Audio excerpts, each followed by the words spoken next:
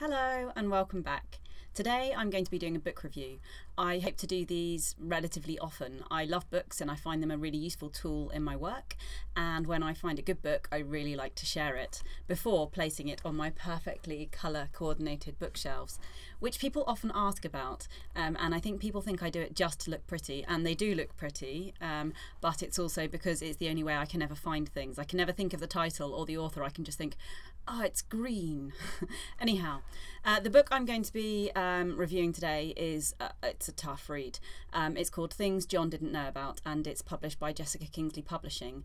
It's written by a lady called Sue Henderson, who has worked for 25 years as a social worker, and who lost her husband to suicide 15 years ago. And it's a mix of a very personal experience. She shares very openly the time that she and her family have gone through since the death of her husband, as well as really drawing on kind of best practice and the research around grief and bereavement, and managing that, and also thinking about practical things like how to work with the school, how to talk to your child about death and bereavement. I'm going to read a few different bits from the book to give you a bit of a flavour for it. I'll display the contents now, so I'll get some PDFs from the publishers and we'll put those up so you can see them nice and clearly.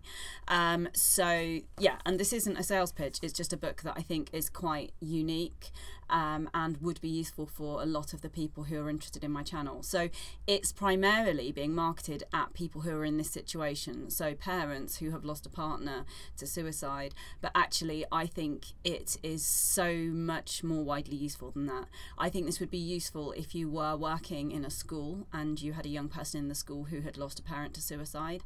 I think it would be useful if you were within the wider family, so the grandparents or cousins or aunts and uncles, you know, anyone where there's been a loss through suicide. I think it's also quite useful to read.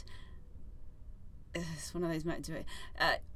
I found it hard but really useful to read as a parent who has attempted suicide, seeing the impact that John's suicide had on his family, and the ways in which the ripples were felt for many years and so deeply, has really, I think, helped me. It'll be a resource I will draw on myself if I come to difficult times again. So yeah, if you feel suicidal ever and you're a parent, I think this is a really useful thing to add to your armoury to help you realise that even when you think your family might be better off without you, that, you know, would help you to question that.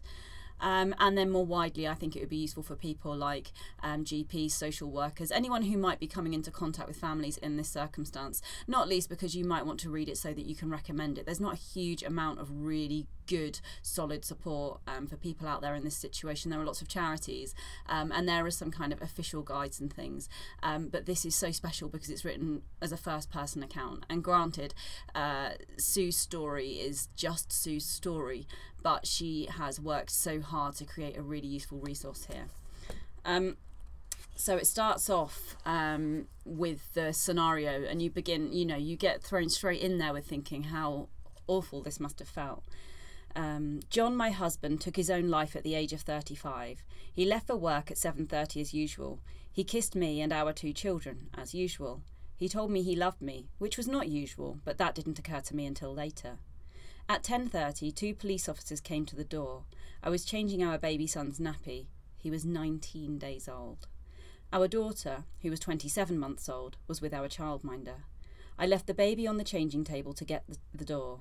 My first thought was that the police were there in connection with the speeding ticket John had picked up 3 days previously.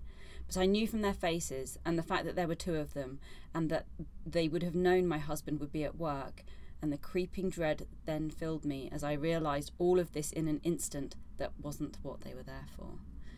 And this kind of narrative, this kind of storytelling, and sort of memoir type writing is maintained throughout this as Sue looks back over the 15 years, and she looks very candidly at the highs as well as the lows. She does break off at points to look at things like the theories of grief and things like that, and then it's told not quite so much in that first person, although then she'll talk through how those applied to her.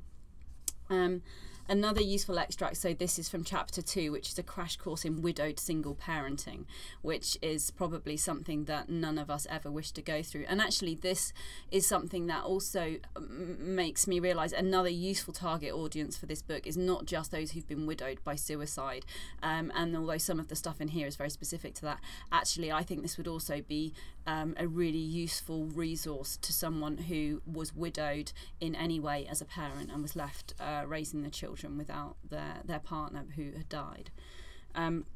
So yes, in those earliest weeks and months I did do it and found a way to make the time pass with lots of help from other people.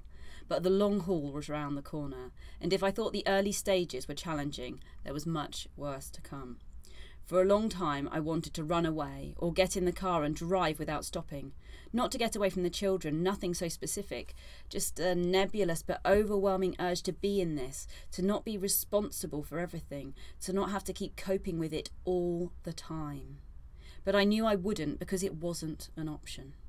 Confoundingly, there were huge amounts of joy mixed in with the exhaustion and relentlessness.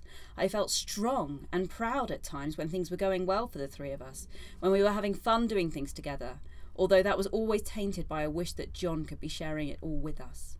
But whenever the children did something funny or clever, I'd think, wow, they're mine. And the gorgeousness of that wave of love always made up for the harder stuff.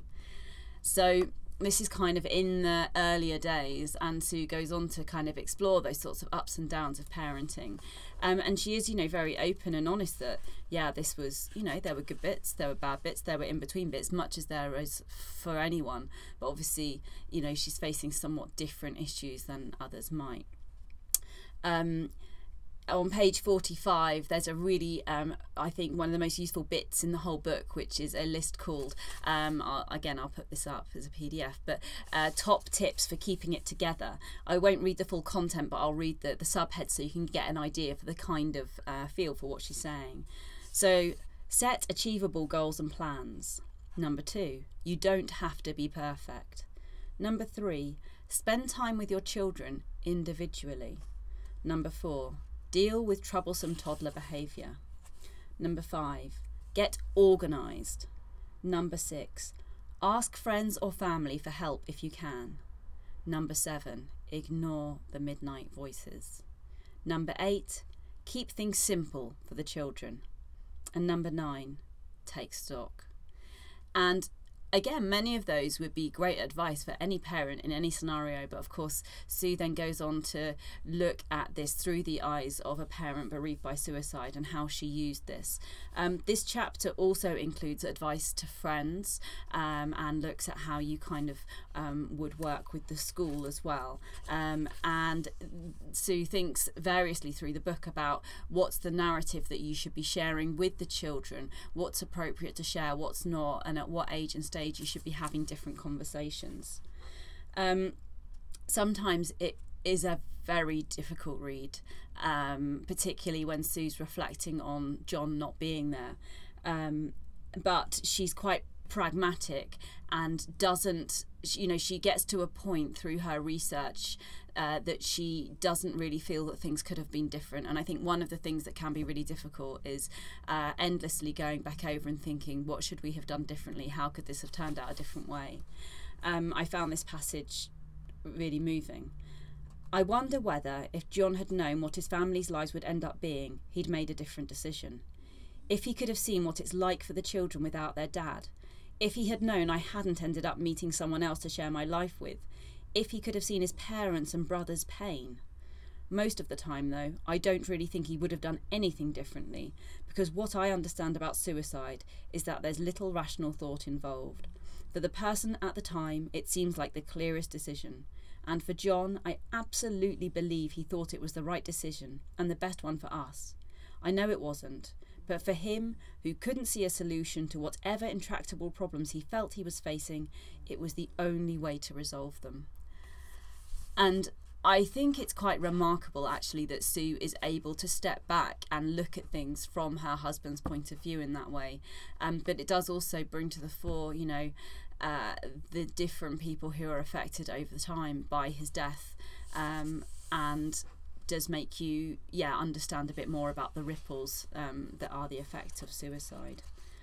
The final bit I want to share with you is actually written by John's son. So it was part of an essay. So it says it's part of a story submitted as part of a higher English portfolio. And this kind of gives you a bit of an idea of things from the point of view of the child, and a child who's gone through many years without their father and reflecting on life without their father. And this is just a little bit of it. For a long time I felt betrayed. I felt betrayed by a person who was no longer there, betrayed by a longer blame. All my life I had been told that my dad loved me unconditionally and always, yet he left me. He walked out of the front door one morning and said goodbye to me, knowing that he was never coming back. I felt that he had abandoned me. And it's yeah. So long and the short, I think it's a beautiful book. It's a heart-wrenching book. It's a book that draws on 25 years of social work experience. It's a book that draws on 15 years as life as a parent bereaved by suicide. It's a book that draws on the ups and the downs of day-to-day life, living with a part of you missing every day. And I think it's an important book to know about, to share, and I would highly recommend it. But just make sure that you have the Kleenex ready if you sit down to read it. Thank you to Sue Henderson for writing it. If people are interested to know more about the book and about the author, I could try to arrange a Q&A with her. I don't know her, but I could get in touch with her via the publishers. So if that's something that you might be interested in, then let me know, and let me know if you have any specific questions on this topic that we could use as part of a Q&A. If there's a demand for it, then I'm very, very happy to make that happen. Okay, so thanks for watching, and I will review more books in future. And if you like this, you find it helpful, please take a moment to give it a thumbs up. Leave comments down below if you would like to have, the Q&A questions for the author, if you've had other questions or comments, or just want to let us know that you found this helpful. And of course, as ever, if you would like to be kept up to date with my other videos, please subscribe. I hope this was helpful, and I will see you again soon. Bye bye.